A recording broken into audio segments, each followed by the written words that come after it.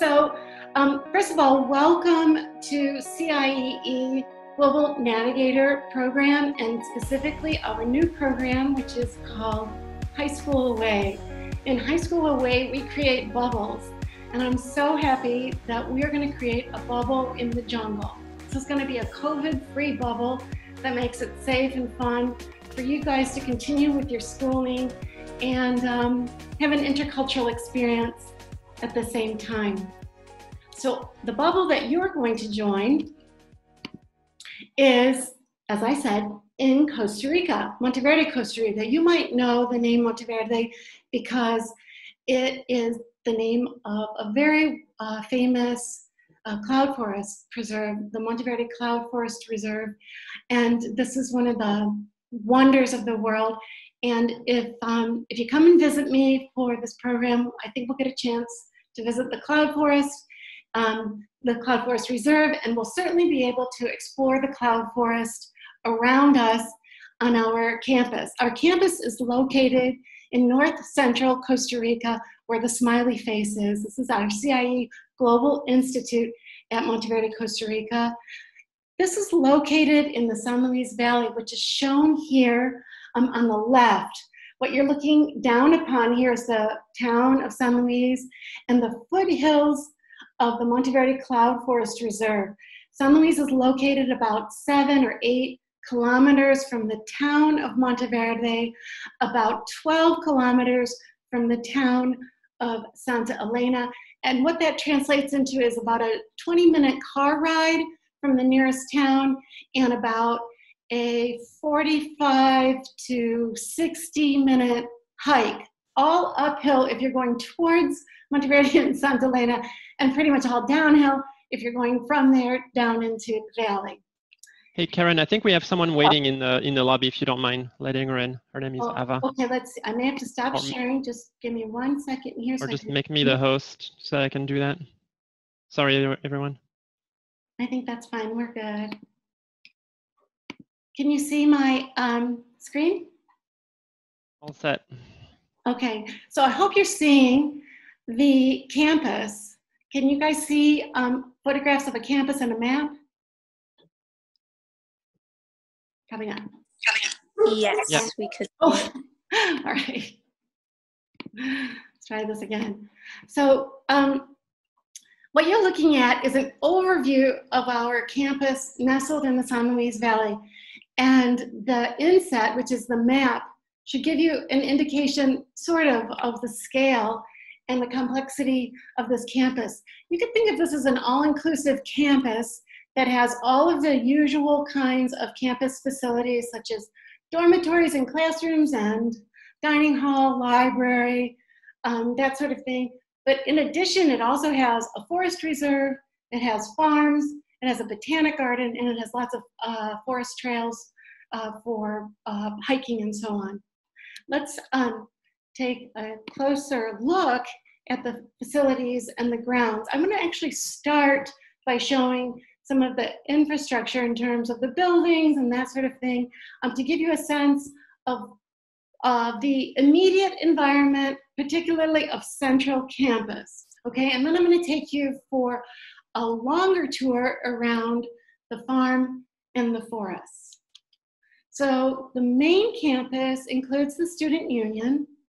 The Student Union is comprised of the dining hall, the kitchen, a reception area. This is a hangout area for students and staff alike.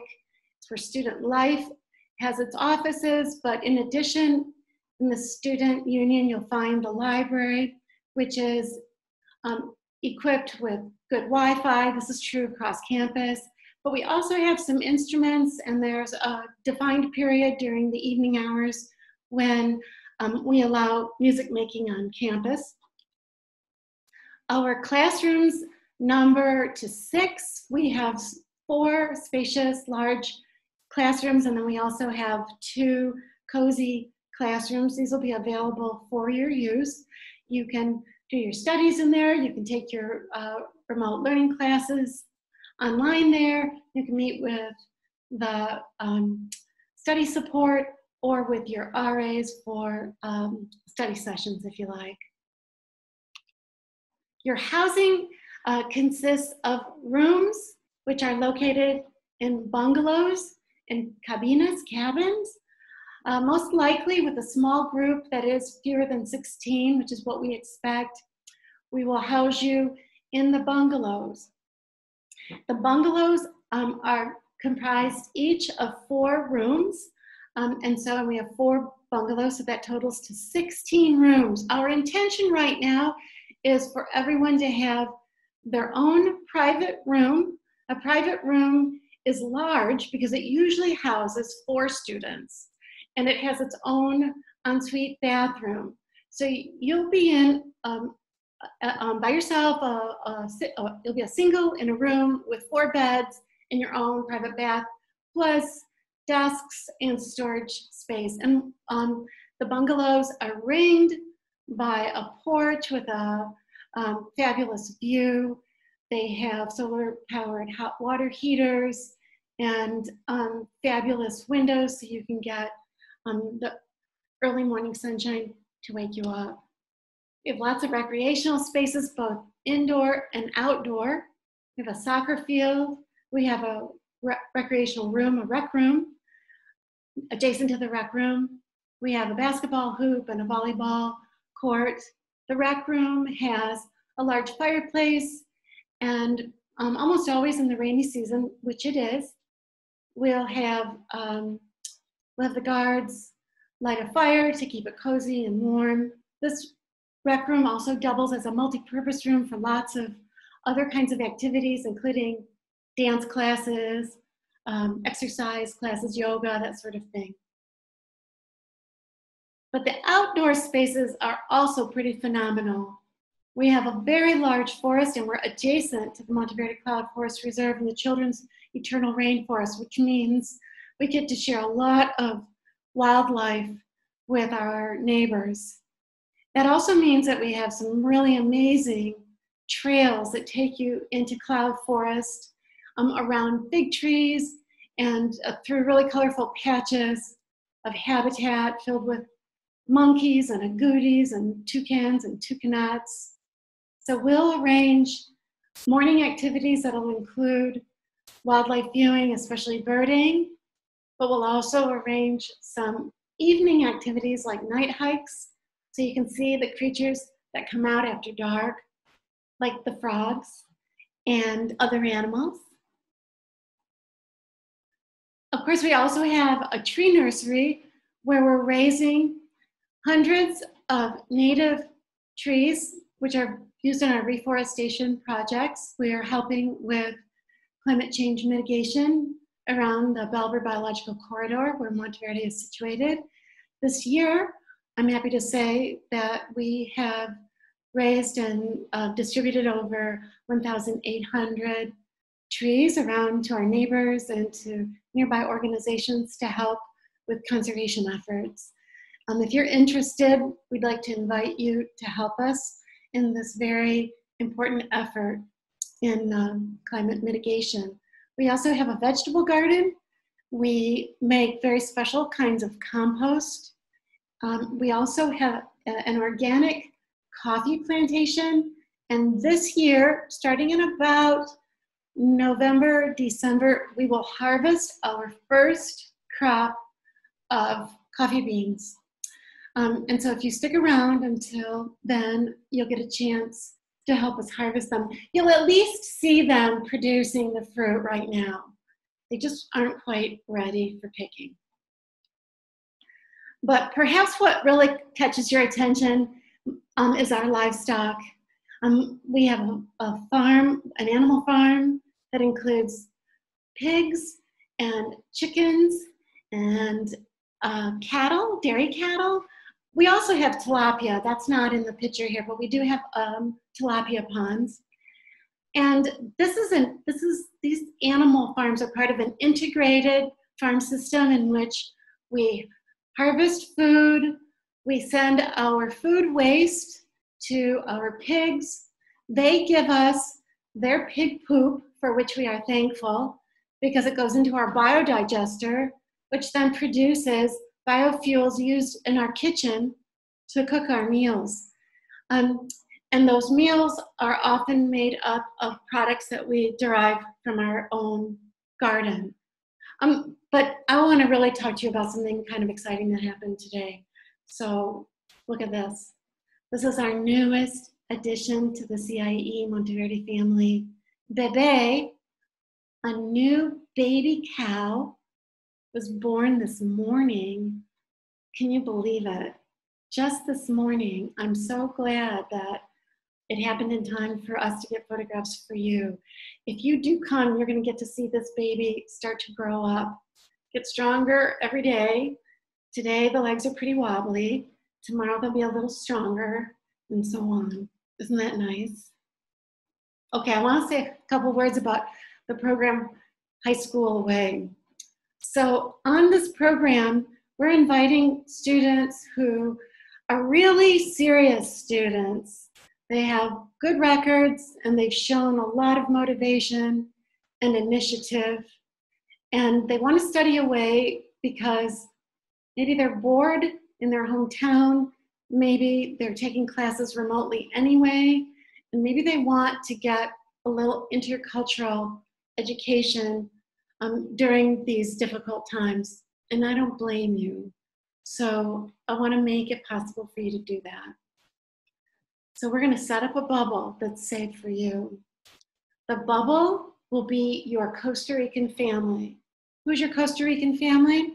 Well, it'll consist of the other students on your program, but it will also include the resident assistants who are here, yes, to chaperone you, but also to be nearby in case you need some help on an hour-to-hour basis. They're available 24/7.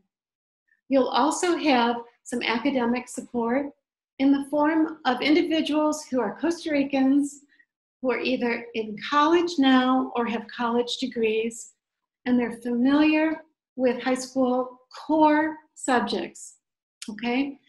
And the other part of your Costa Rican family will be the kitchen staff. The resident assistants, the teaching support, and the kitchen staff will live on campus with you, and you'll all be part of one bubble. And this will be a safe bubble for you to interact with and to be a little bit freer with, okay? So your housing will be, as I mentioned before, private rooms with your own ensuite bathroom. We supply towels, sheets, blankets, the usual. You will take 3 meals a day in a common dining hall. You'll have access to those spaces that I mentioned, both indoor and outdoor, and we'll provide once a week laundry services for your clothing and for your bedding.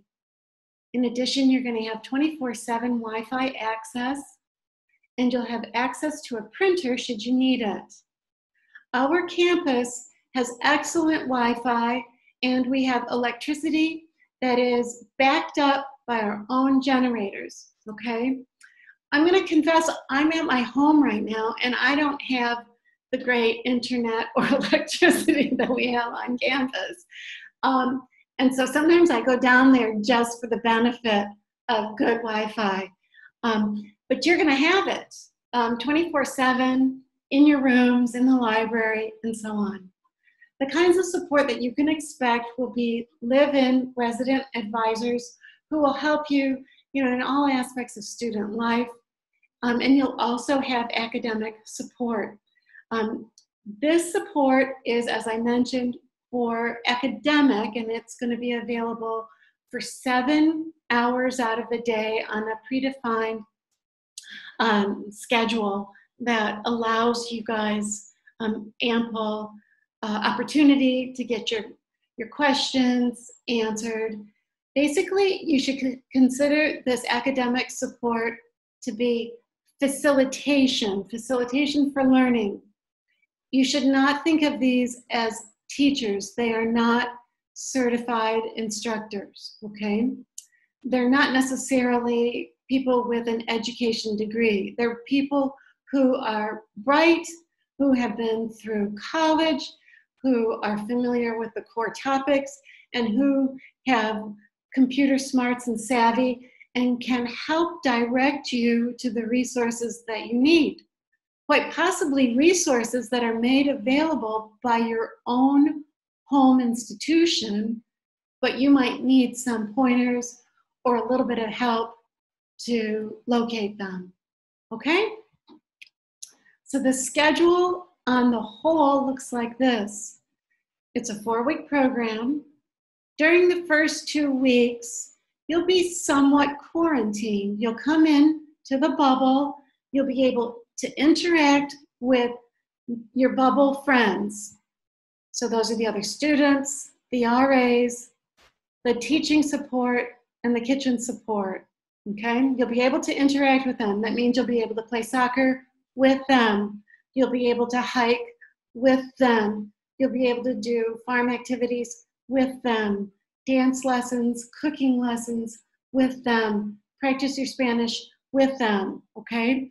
We will be monitoring you carefully, and you will be monitoring you carefully, okay?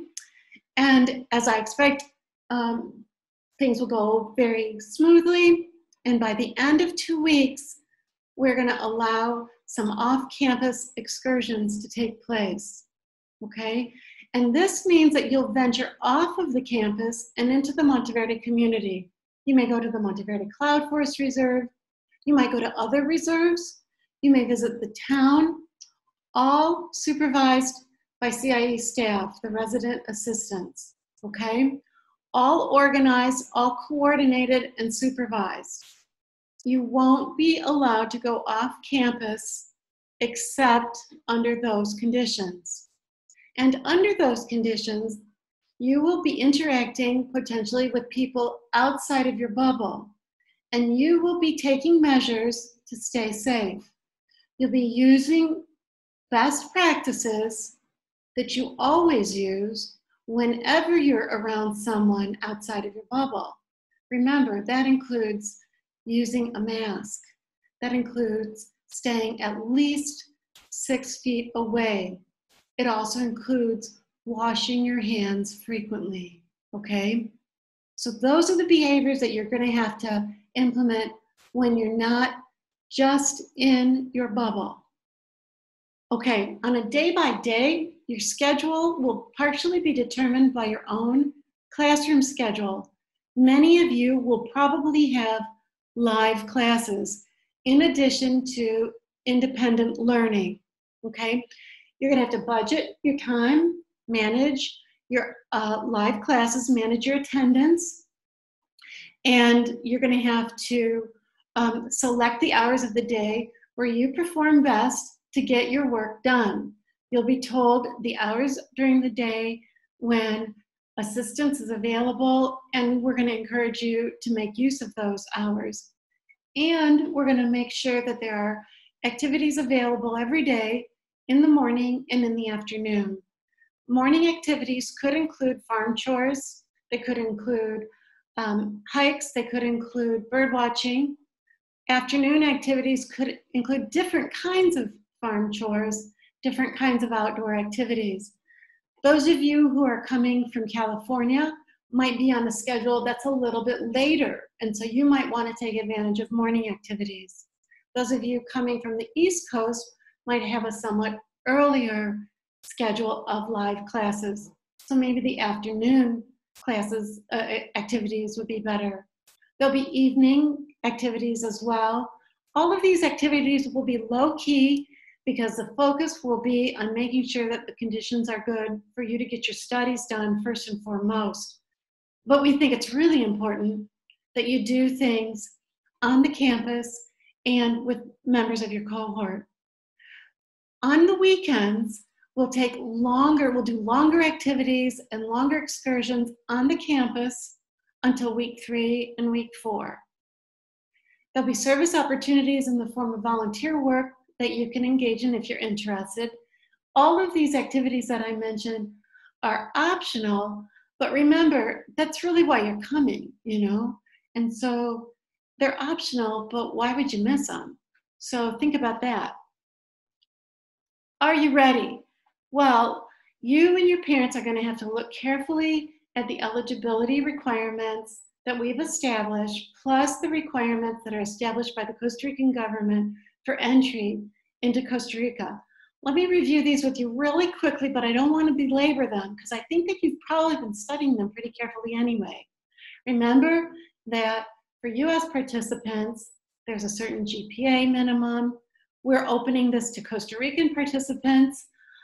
They also have a certain, essentially a GPA requirement for all of their classes. We also want proof for all of you, for US and Costa Rican participants, that you're self-motivated, that you're self-actualizing, that you're comfortable being in the tropics, that the idea of cozying up to bugs and butterflies and monkeys is exciting, not too scary. Maybe just a tiny bit scary, just enough to get the adrenaline, and then you realize how absolutely cool it is. The requirements for entry into Costa Rica, there's a website that I think you're all familiar with, but I'm going to review these very briefly with you.